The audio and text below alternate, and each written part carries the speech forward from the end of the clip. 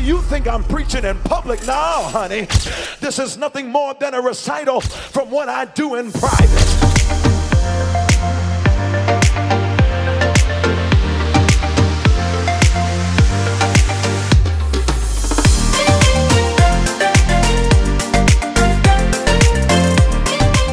And thank you for joining us here at All Nations Worship Assembly of Memphis.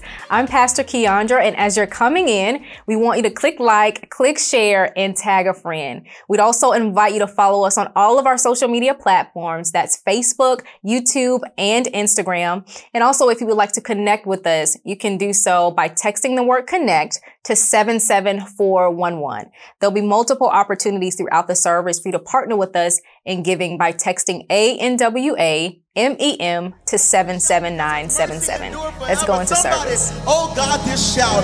Lift your voices and give him glory. Magnify him. He's a great God. He's omnipresent. Come on. Lift your voices right there. Father, we bless you. This shout is for you. We give you honor. We give you praise. We give you glory. We will bless you at all times. And all times we'll bless you. Continuously we'll bless you. In the good we'll bless you. In the bad we'll bless you. Father, we lift you high in this place. There is nobody like you. We bless you. And we honor you. Come on, come on. Just a little while longer. Open up your mouth and give it to him. Give him what's due him. Come on. He's good. Come on. He's a good God and we bless you. Hallelujah. We love you in this place. We give you glory. Come on. Let's praise him.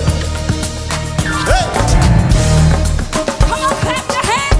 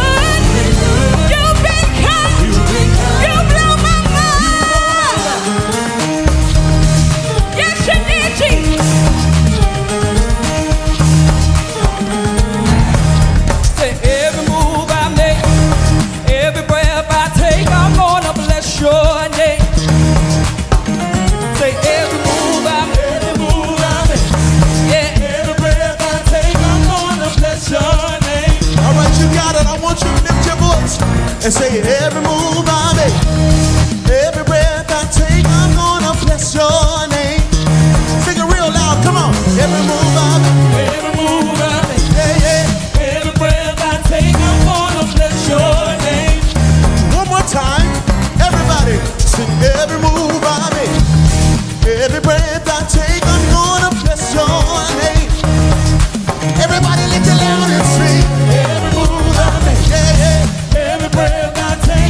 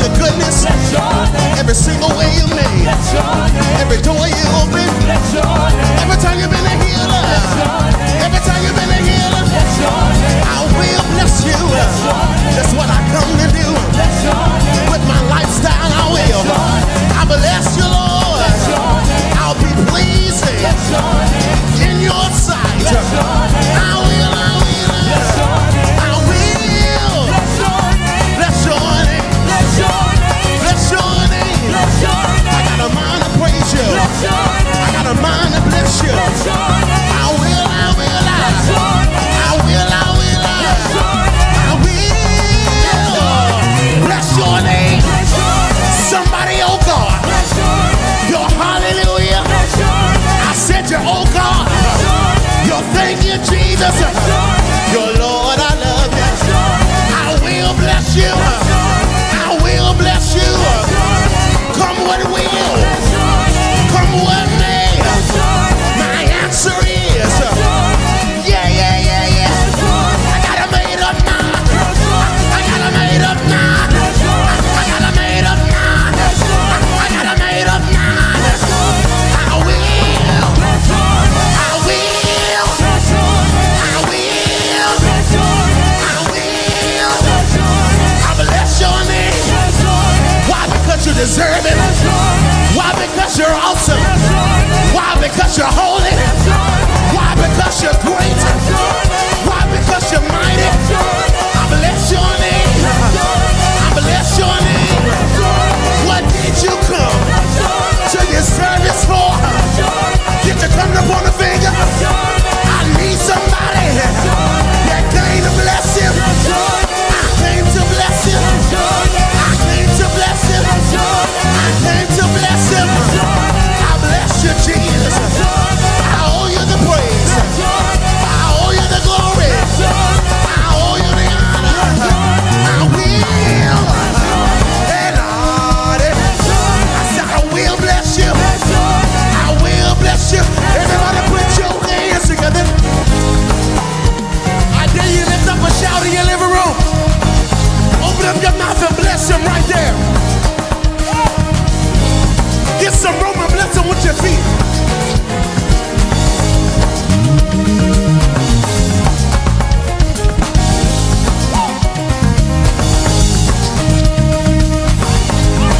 One more time. Said I bless your name. I bless your name. I bless your name. I bless your name. I will bless you. You've been so good to me. Open up my eyes so that I might see amazing grace. How sweet the sound that saved the wretch like me, oh God. I once was lost, but now I'm found. I once was blind, but now I see. I said now I see. Now I see. It's so much clearer now. I said now I see. I can see the breaking. I can see the breaking. I can see the breaking. The breaking of day. God made a way. God made a way. God made a way. God made a way. Somebody bless him. Somebody bless him. Somebody bless him. Sing, you've been good. You've been good. You've been kind. You've been good. You've been kind. You've been good. Oh, you've been kind. You blow my mind. All Nations Memphis, if he's been kind to you, can you do me a favor and clap those hands and give your God a victorious shout that in spite of all that you've been through, you cannot deny the kindness of your God. His loving kindness, his tender mercies have been from everlasting to everlasting. And when I deserve bad, he still blessed me. Can you do me a favor and just go shake hands with your cat and just pat your hamster on the back and just say, he's been good and he's been kind. Put that in the comments really quick. He's been better to me than I have been to myself. He's kind and he is consistent. God bless you. I am grateful that you are here worshiping with us this evening, and I just believe that God is going to say something to you that's going to shift you into the next trajectory of your life. We just believe and receive that what God is doing is something that is going to last forever, and that you will see the goodness of God in the land of the living. Amen. So we're getting ready to go into an extended time of worship. Get your tithe, get your offering together. I want to make sure that you have an opportunity to give into the kingdom of God. You can text 77977 ANWAMEM. Get your tithe, get your offering, and we are getting ready to give into the kingdom of God. And I just believe good measure, pressed down, shaken together, and running over, will men give into your bosom. And so I have never seen the righteous forsaken, and God is not going to start today. And we just believe that you're going to get everything that you have been believing for. And we sow in confidence on that belief system that God always holds true to his word in his covenantal rights. And as we come into covenant in our finances, we create the space and opportunity for God to do what only he can. All right. So get your tithe, get your offering together. 77977 ANWAMEM. Again, that is 77977 ANWAMEM. All right, let's give. Father, thank you. You are consistent, you are kind, and you are not going to break your resume because of my recession. Do what you do best and show up before the sun comes up. In Jesus' name, amen. All right, we're going to continue in our series entitled Dwell. And if you were with us this morning, just the power of God, the presence of the Lord began to move on our moment. And I just believe that this is a very special and a necessary series as we begin to transition into the Word of God. It's a necessary series. And we talked about the power of the minstrel. And we talked about the power of the singer. And we talked about the prophesying minstrel and the prophetic singers. And we talked about the power of the Ark of the Covenant. We talked about David's tabernacle and how he created a space for God and how he moved that in. And then we skipped over to Acts 15 and how we found out that the tabernacle of David really is the church, and how it transitioned and shifted in between covenants from old covenant into new covenant. And the way that we found that is that we saw that the veil was not even present in the tabernacle of David, which means that there was access. There was not an outer court and an inner court. That was not necessary. And neither were the ceremonial laws in order for the Gentiles to be saved, which is you and I, that now we can have access to salvation through what Jesus paid for us on Calvary's cross. And so now I'm going to give you some detailed information about how the ark was lost. David had to go and get the ark. And I left that part out because I really wanted to dive into this word tonight here briefly and give you what I believe the heartbeat of God is concerning these moments and these opportunities for us to move forward in him. All right, so let's go to 1 Samuel chapter 4. 1 Samuel chapter 4, verse 4. Here's what it says. So the people sent to Shiloh that they might bring from there the ark of the covenant of the Lord of hosts, who dwells between the cherubim, that's the mercy seat, and the two sons of Eli, Hophni and Phinehas, were there, and the ark of the covenant of God. And when the ark of the covenant of the Lord came into the camp of Israel, they shouted loudly, and the earth did shake. And now when the Philistines heard the noise of the shouting, they said to one another, why does the sound of this great shout in the camp of the Hebrews mean? What does it mean? And then they understood that the ark of the Lord had come into the camp. Verse 7. So the Philistines were afraid. Everybody put in the comments, afraid, afraid, afraid. The Philistines were afraid of the ark of the covenant because they knew, and they said to themselves that God has come into the camp. That's the power of the ark of the covenant. It strikes fear into your adversary. And so they said, God has come into the camp. And they said, woe is us, for such a thing has never happened before. God had presented himself in such a way that they had never seen God like that. Verse 8, woe is to us. Who will deliver us from the hand of this mighty God, these mighty gods? These are the gods who struck the Egyptians with the plagues in the wilderness. The enemy is remembering God's resume. Verse 9, be strong. Watch what they say to each other. Be strong. Conduct yourselves like men, you Philistines, that you do not become servants of the Hebrews, as they have been to you. Conduct yourselves as men. This is the enemy giving each other a pep talk. Verse 10. So the Philistines fought, and Israel was defeated, and every man fled to his tent. And there was a great slaughter, and there fell that day Israel 30,000 foot soldiers. Verse 11 is important. And also the ark of God was captured, and the sons of Eli, Hophni and Phinehas, they did die. Skip down to verse 18. It's important. And then it happened that when they made mention of the ark of God, that Eli fell off of his back seat, and he fell and at the side of the gate, and his neck was broken, and he died, for he was a man of old age, and he was heavy. and he judged Israel for 40 years. For the next few moments, 27 and a half to be exact, I'm going to preach a message entitled, He Has to Give It Back. Can you put that in the comments? He has to give it back. He has to give it back. And before I can get you to the give back, I need to take you about to what happened to how the children of Israel lost their grip on the ark. We find here that the ark finds itself under Eli's oversight. And Eli is a man who was monitoring the temple. He was one who was allowed to be in the presence of the Lord. And Eli has sons. His sons were Hophni and Phinehas. And Eli's sons had become extremely corrupt. They were savage sons. And there was a lazy Eli, and he had savage sons. And these sons, they did not, number one, they did not know Jehovah.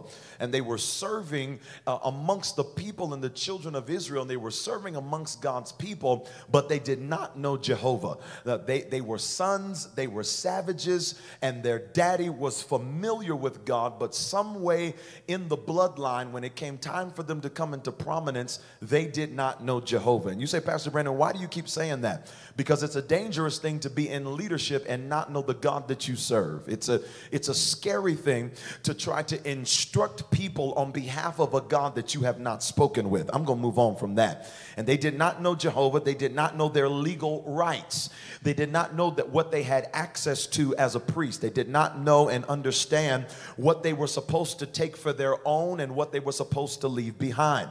They took flesh that was not for them. And you can see in Leviticus 8 and 31 and Chronicles 35 and 13 that it will tell you what their portion was. But for whatever reason, they did not pay enough attention to detail about what their job description was. Can I just stop right there and encourage you that many of you have a God-given assignment, but if you don't start to dig into that thing and kind of find out what God has called you to do and where He's called you to go and the extent of your rulership and the things that God is going to allow and permit you to do in the partnership of the teamwork of the gospel of Jesus Christ, you could accidentally slide over into error thinking that you need to have your moment and your light to shine, and you could miss up and mess up things that you were not designed to do. And so the sons of Eli, Hophni and Phinehas, they found themselves in conflict over what was for them and what was not. Put that in the comments. Don't be in conflict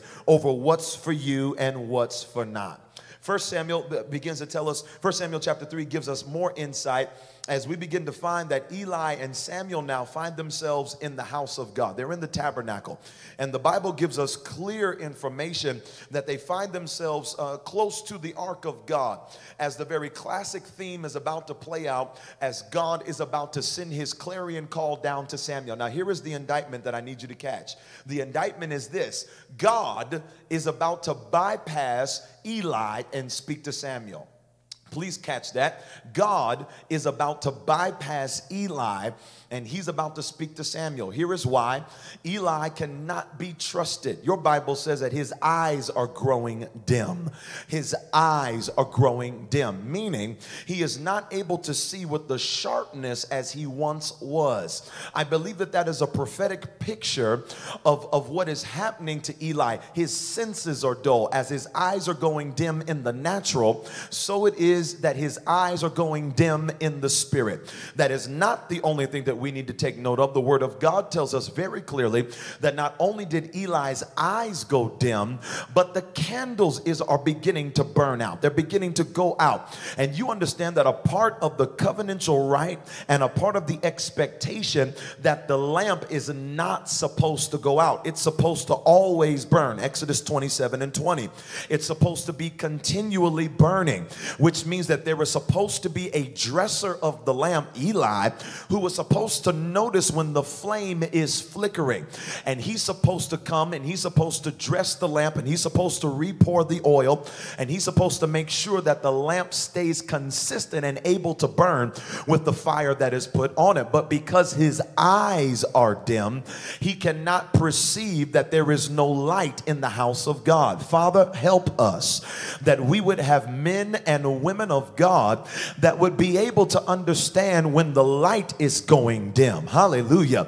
Give us moments, God, where we are not so afraid of conflict and we are not so afraid of the popularity contest on social media that we would abandon our priestly rights and opportunities and obligations to make sure that your fire stays in the house of God. And so we see here that Eli finds himself in a rare opportunity. He's about to transition out and he doesn't even notice. And what an indictment when God gets ready to transition you out and you not even know it. It is a painful thing to be in the same house, bunk bedding with what's next. It's as if God bypasses the familiar to speak to the future. And I want you to pay close attention to that, because God decides to call Samuel with an audible voice that only Samuel can hear. I'm trying to present to you the type of conflict that you might be in, that the God that you serve can speak to you loud enough for you to hear and your neighbor not even notice. God has such a way with the articulation and the strength of his own voice that when he has a destination for his voice to reach, he can touch somebody that is paying attention to him and completely bypass somebody sitting on your same row or on your same couch or sleeping in your same bed or somebody at your same cubicle. God just has a way of throwing his voice to those that are receptive and ready to hear. And because all of these moments are happening in the house of God, I can imagine that God decides to clear his throat and he says, Samuel. And Samuel gets up and he goes to Eli and he says, did you call me? And Eli says, nah, fam, go back to bed. And he goes back to sleep and he lays down. And Samuel hears the voice again, Samuel. And he gets up and he says, Eli, you called me. And Eli said, no, I did not call you. You understand? One more time, he tells him to go back and lay down. And he says, but this time when you hear it, you need to say, speak, Lord, your servant is listening. Here is why all of that is important. Samuel had a revelation of the voice of God because of his conscience. He was connected to God. He was in the infancy stage. Your Bible says he was a boy, and many theologians believe he was around the age of 12. He was at a state and an opportunity of accountability, which means he had the conscience to hear God. He was not seared. He was not blind. He was not deaf. He had not been exposed. He was not hanging out with Hophni and Phineas. He was protected. He stayed close to the ark of God. And in doing so, his conscience was not seared. He was not separated from the mandate of God by proximity because of who he was connected to. All I'm trying to say is that I could be next to an Eli and still hear God carefully and closely. And let me just encourage some of you that feel like you might be in bad situations and you're wondering if God won't come visit you because of how close you are to something bad. And I can tell you that when God gets ready to put his hand on you and God gets ready to move upon you, it doesn't matter what is standing in opposition, rebellion, and disobedience to him. He will come and speak to you and gather you and move you and shift you and shake you for the next assignment. And he says, go back to bed. And when God speaks to you again, if it's him, say, speak, Lord, your servant is listening. And now the revelation that God wants to reveal to his voice, because remember, the word of the Lord was rare. It was almost non-existent because God didn't want to talk to Eli no more. And he said, when God speaks to you, you're going to know by saying it's your servant. And as he begins to announce your servant is listening, pause. The only way you get the continued conversation is at the posture of servanthood, not being uppity and not being puffed up and not trying to be the best and the brightest and not being in a competitive mode. But when God calls you, he is looking for servants. And so we find here that Samuel says, speak, Lord, your servant is listening. And God begins to reveal to him the next set of instructions. Put that in your comments. God reveals instructions to servants. And we see here that as God begins to reveal the instructions of what's next, and he begins to outlay and talk to Samuel about the shift that is coming. He begins to tell him that the boys are about to be done, and they have blasphemed, and they have done all these sins that are abomination before me. And I'm done with Eli. I don't want to talk to him anymore either. And Eli says, come back in here, Sam. You got to tell me everything that God is saying. And Samuel stands up and he speaks truth to power. And he does so under the anointing of God to announce judgment to the house of Eli. I just have a sneaky suspicion that God is about to just disconnect you from anything that is blind. Maybe your addiction makes you blind, and maybe your moments of frustration make you blind. Anything that is not giving you access to what's next in the spirit, I believe God is about to bring a strong divide.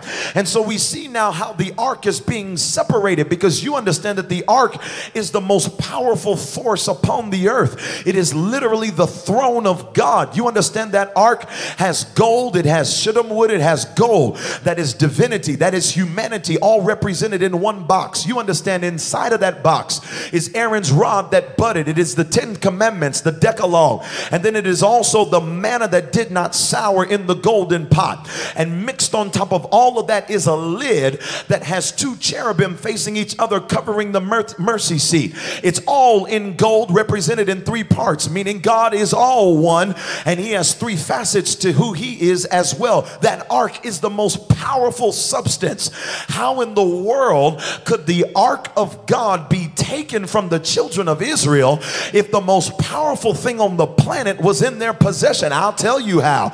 Your Bible says that when the Philistines came into war against them, that Hophni and Phinehas were with the ark. You got to be careful, help me Holy Ghost, that if you don't see the kind of power that what is being preached and told to you, if you don't see the kind of moving of the waters that you see in your Bible, if you don't see the kind of transition and shifting that you should see, if you don't see the kind of manifested miracles that you've heard about and something is moving, you got to make sure that you're not connected to a Hophni and a Phinehas. And before you start looking for anything with a clergy collar on, I want you to just check around your house and look for some Hophnis and Phinehas. And why don't you go through your contact list, and maybe if you're not seeing the kind of anointing, and you're not seeing the kind of power, and you're not seeing the kind of manifestation that you're hoping for, maybe you connected to a Hophni and Phinehas. Anything that is in rebellion and disobedience, and you think that you can still stay in covenant with it and it not get on you, I got good news for you. That if you don't separate yourself, I know this sounds like an old message, but if you don't find a way to separate yourself from the things that are trying to come against God's moving in his power, you're going to get in the kind of fight that you should win and find out that you're about to lose. What an indictment upon those boys, those savage sons, that they would have the power of God and they would make their way into a battle and God would let them fight by themselves. You understand that they got ready to shake themselves with a traditional shout, and they got ready to shake themselves with a praise break, and all of a sudden the ground began to shake and the ground began to shift, because the praisers had the power of God with them. And for a slight moment, Pastor Sam, that power of God on the inside of that praise, it shook the ground so much that it made the enemy nervous. The Philistines began to talk back and forth to each other, and they said that glory has showed up and that power is beginning to move, and there is a shifting under this foundation of our own feet.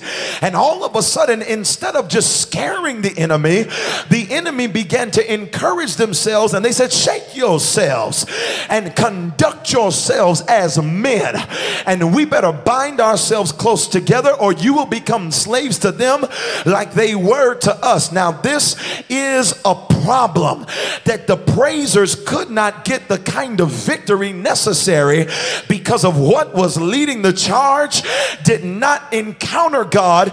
It only wanted to show up when it was in public intoxication. You ain't gonna say nothing. I said that they held the praise break in front front of the battle, but they did not worship and honor God in private. I'm trying to give you inside information that if God is the greatest power and he never will be defeated, and you are suffering defeat in your life, it might be because you just quoting it inside of a building, but you ain't experienced it by yourself. I think I got a sneaky suspicion that a part of this quarantine might be because God does not want you to get inside of another battle that he might have to let you lose because you calling on a name that you ain't experienced on your own. And so we see here that there is a conflict, and they get to the battle, and now they're wrestling, and there is confusion breaking out. And all of a sudden the Philistines are on the move, and 30,000 men that day, they died. And your Bible says at the conclusion of that verse, and they took the ark with them. They took that box, they took that gold, they took the power of God, and the enemy had stolen what belonged to the children of God. What an indictment that a life was not purified in private enough to the degree that they could defend the power of God. Can I announce to all of the worship leaders and all of the prophets and all of the intercessors and all of the preachers and everybody that stands on behalf of God as if God sent them, please don't lose the glory in a battle. Don't let your faith fall. Don't let your worship begin to slide down. Don't let your hallelujah become mixed up with complaining, because that is a recipe of losing the power of God.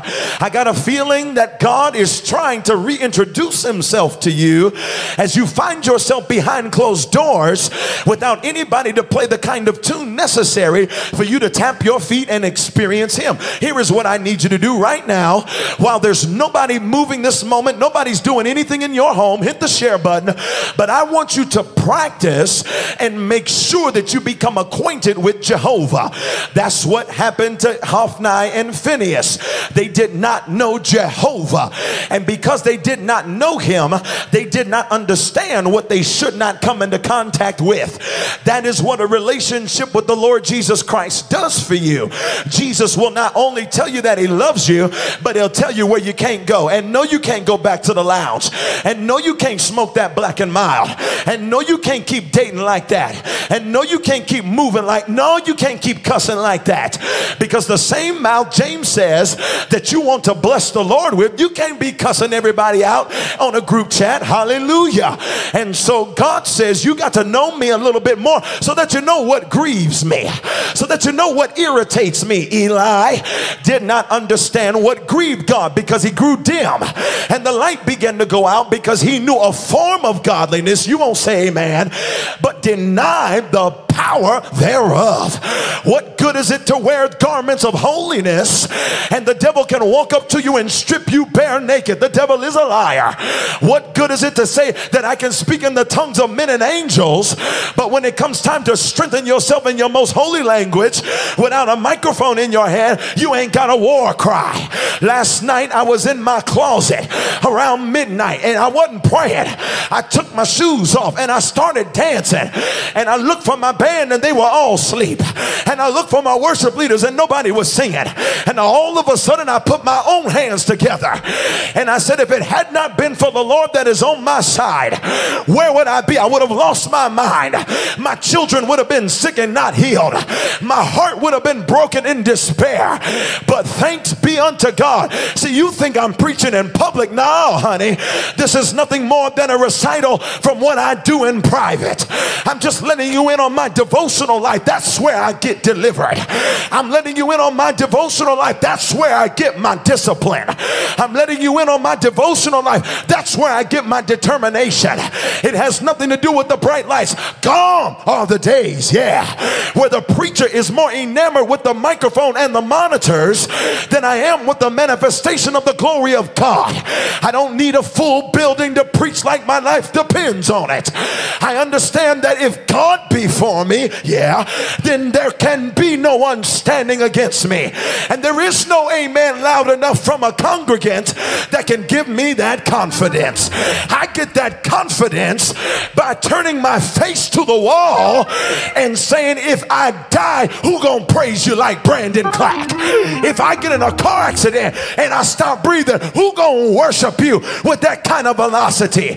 I am a praiser that is put here on purpose, who has a demand on a hallelujah, because I can scream thank you Lord in the best of them and in the worst of them. There is the power of a desert. Take 8 seconds, lift your hands and give your God a private praise. Hurry up, come on. I said take 8 seconds and give your Father a private praise.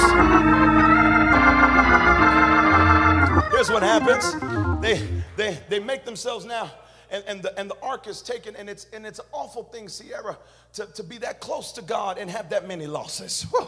I said it's an awful thing to have a Hammond so loud and you still limping and frustrated and angry.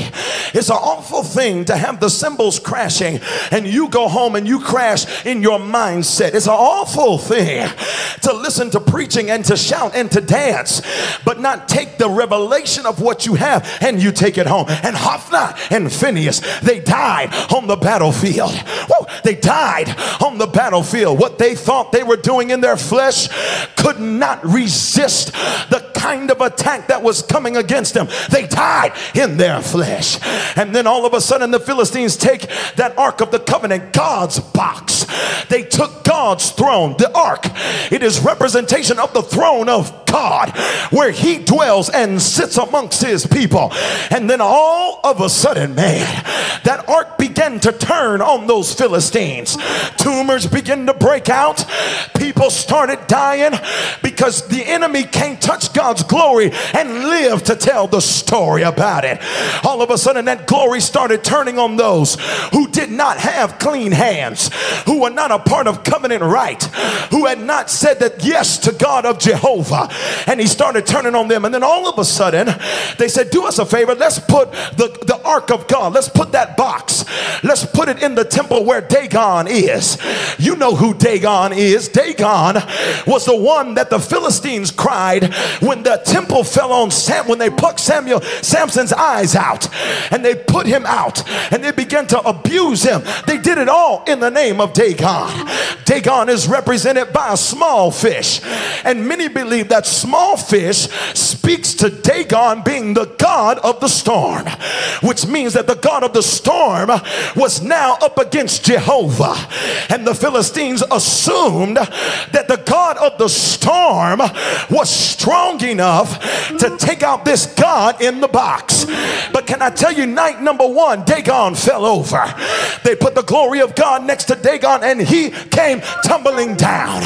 And then night number two, they put him next to Dagon again. But this time something shifted in the atmosphere.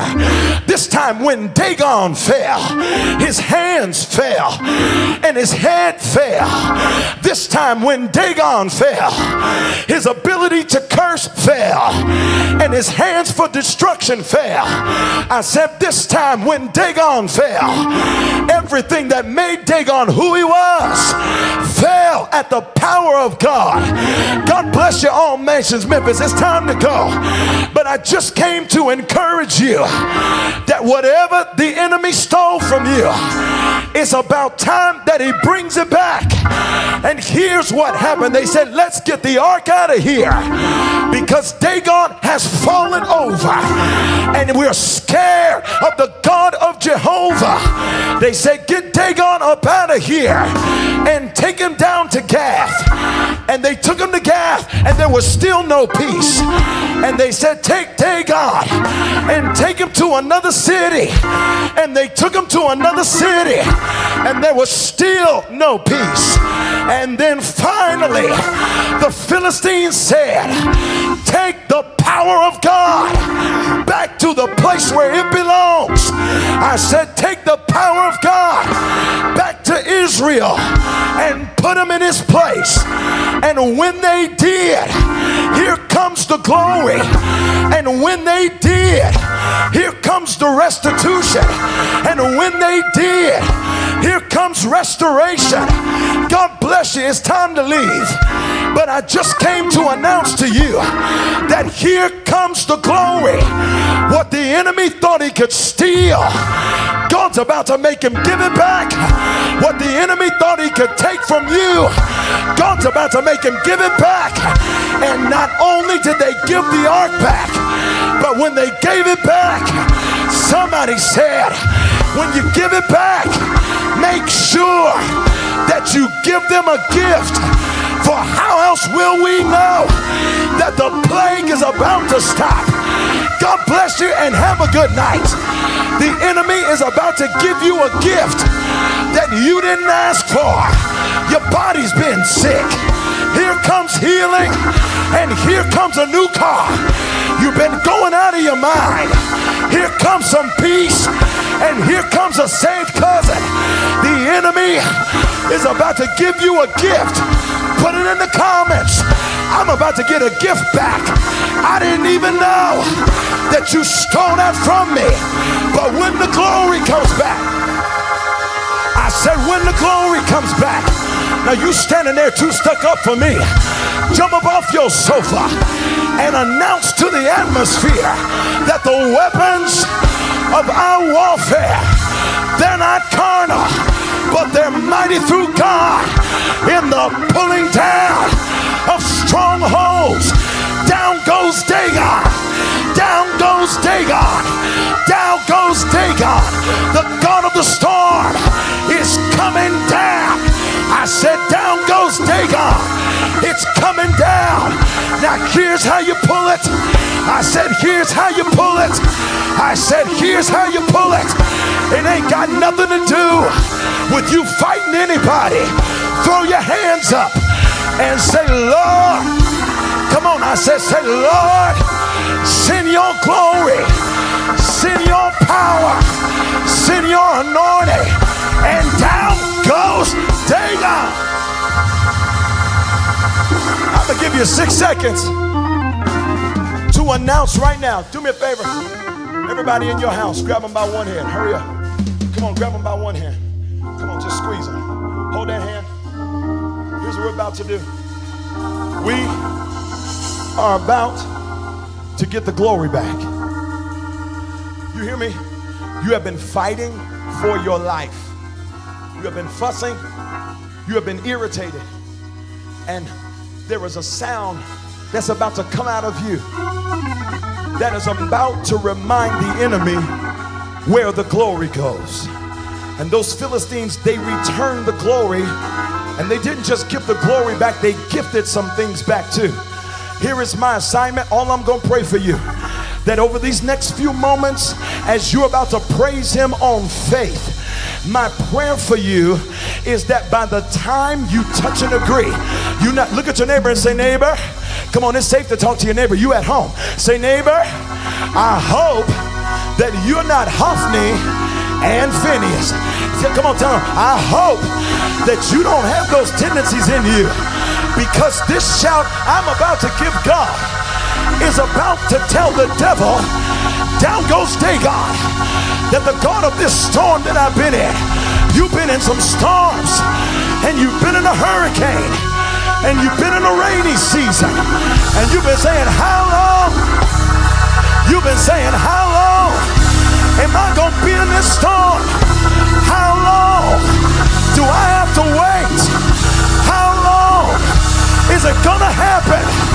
But I believe that in the next 30 seconds, down goes Dagon. It happened overnight. They put the glory next to the problem. They put the glory next to the grief. And by the time the sun came up, I said by the time the sun came up, Dagon had fallen down. I want you to look at the saddest person that's in your house. Look at the person that don't want to be bothered and say, give me 30 seconds. Down goes, I said down, I said down, yeah, I said down goes Dagon. Hurry up, because I gotta go, hurry up.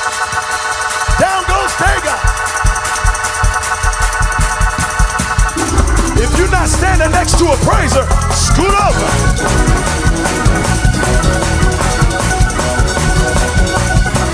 He's about to come and dwell. Habitation.